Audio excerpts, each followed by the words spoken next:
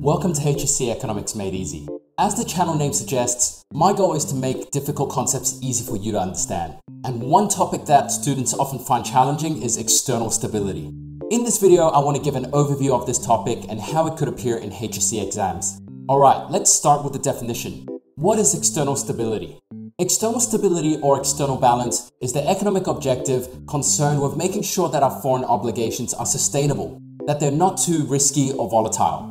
We can find out more about what we need to learn by looking at the syllabus. The topic of external stability comes in topic 3 of the syllabus. In the syllabus, we can see that the indicators of external stability include the current account deficit as a percentage of GDP, net foreign debt, net foreign liabilities, terms of trade, exchange rate, and international competitiveness. For each of these topics, we'll need to know the trends as well as their causes and effects. If you have already studied topic 2, some of these concepts will be very familiar.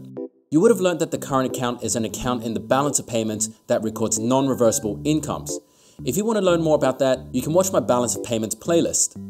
A key trend that you would want to know about Australia's current account is that it tends to be in a deficit driven by structural factors in the BOGS and MPY account.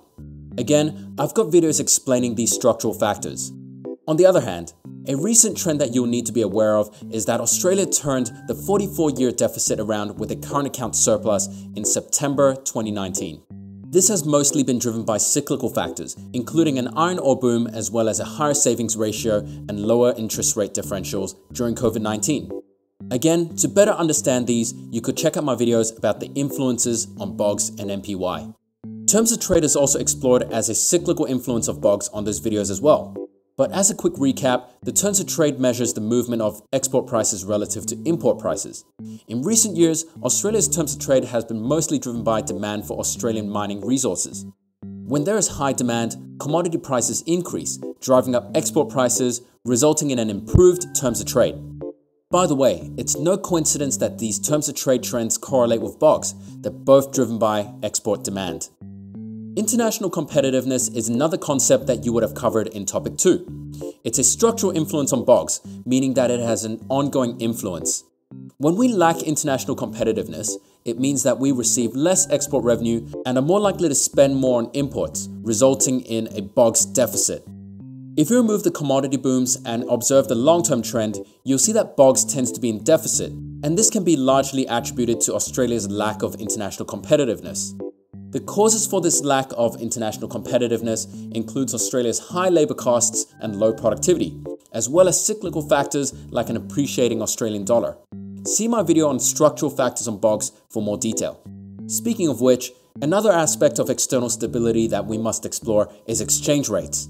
The exchange rate refers to the value of Australia's dollar expressed in relation to another country's currency.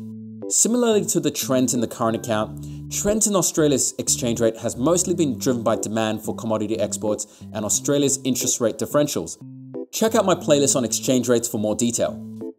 Alright, that content should have been pretty familiar, but here's some new content. Net foreign liabilities and its relationship with foreign debt and foreign equity. First, some definitions. Debt refers to loans.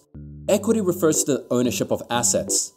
Buying and selling shares would be examples of equity flows because shares are entitlements to own assets or companies. Liabilities refers to the sum of debt and equity. Now that you know the definition of these terms, I want to bring your attention to the word net. Whenever you see this word, it means that something has been subtracted.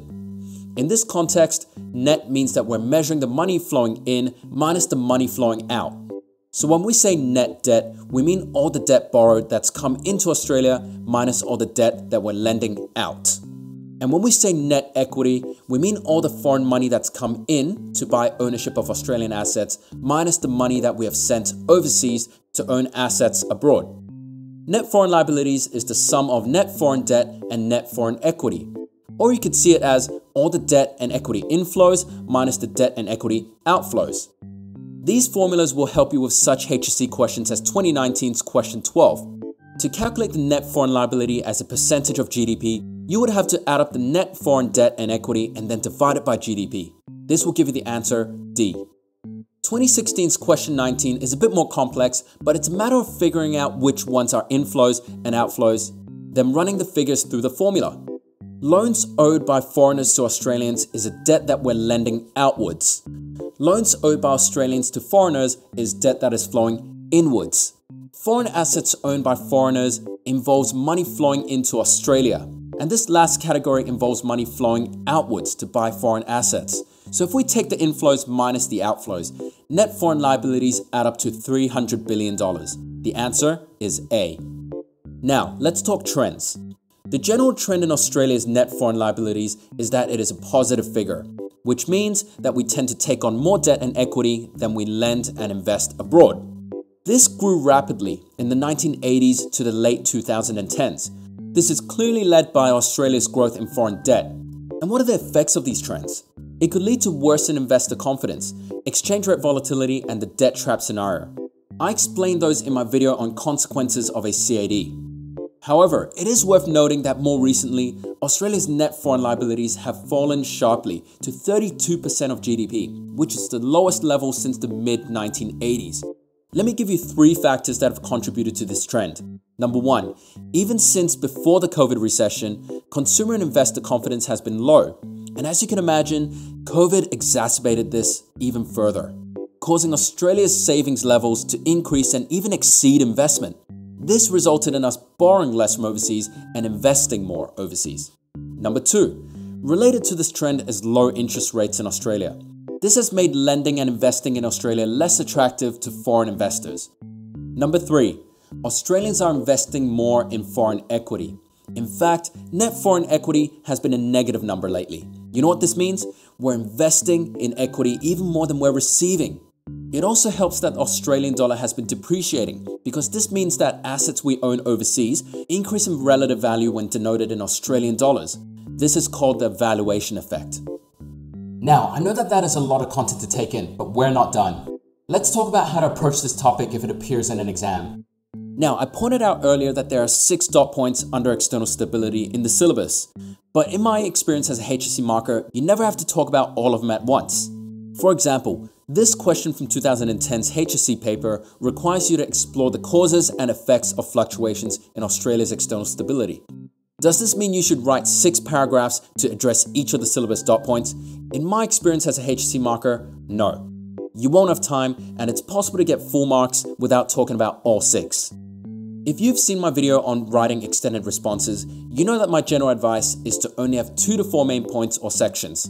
So in this question, I would suggest splitting your essay into 2 parts, one half focusing on foreign liabilities and the other half focusing on the current account. You could bring in the other subtopics within these 2 sections.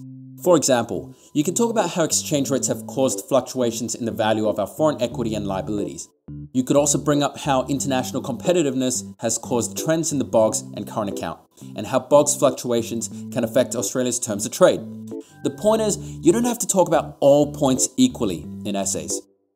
If you'd like more help with complex essays like this one, consider contacting me for tutoring. I can make this easy for you by creating essay structures with you, as well as updating you with relevant trends and stats.